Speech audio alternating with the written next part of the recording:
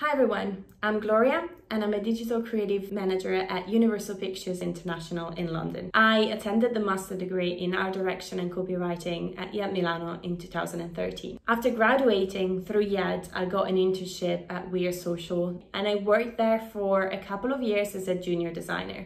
After that, I decided to move to London and I got a job at the BBC, the British Broadcasting Corporation. I worked there for 3 years. I started as a digital junior art director, then I became a digital creative. My job was basically originating and creating and executing all the digital advertising assets for BBC One shows like Sherlock, Doctor Who, or Peaky Blinders, but also documentaries like Planet Earth and BBC Radio. After 3 years at the BBC, I got offered the job at Universal Pictures International, where I'm at the moment. I've been working there for 2 years. What we do at Universal is we basically create the advertising campaigns for the movies across Latin America, Europe, Asia and Australia. We create all the assets needed for a launch of a movie, like trailers, posters, online assets and much more. IED was really important to kickstart my career. Our professors were also professionals and that allowed us to start working by knowing the environment we were getting into.